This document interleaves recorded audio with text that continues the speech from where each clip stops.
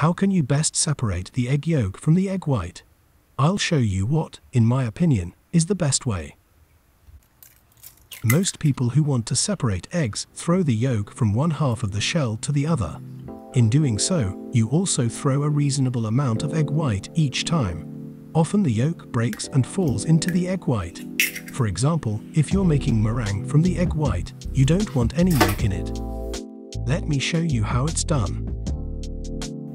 Gently tap the egg on a flat surface to crack it open. This way, you prevent shell fragments from breaking the yolk or fall off in the egg white.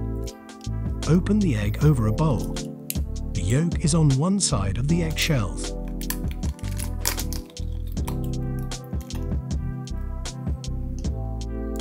Create a gap between the two shells and place the empty shell against your fingers. Not against the yolk and a little bit lower than the other shell.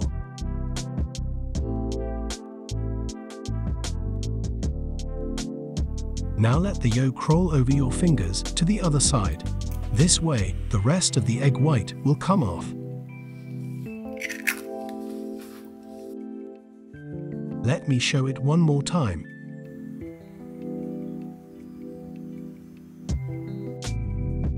You can remove the collaser, the white string, by running your finger along the shell and cutting off the collaser.